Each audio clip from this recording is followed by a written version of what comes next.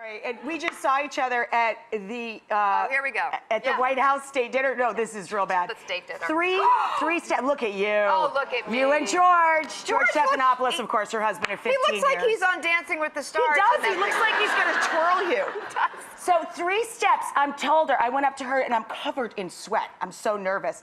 It was my first state dinner, right? And I go up to her. We went to the kids' state dinner, but that's really lunch. You don't have to dress up. Right. So I saw a friendly face across a crowded room. I'm like, Ellie! And I run across the room. I'm like, Ellie, I don't know if I'm gonna make it. I'm covered Hot in mess. Hot mess. 3 steps going up the steps to the White House. I trip.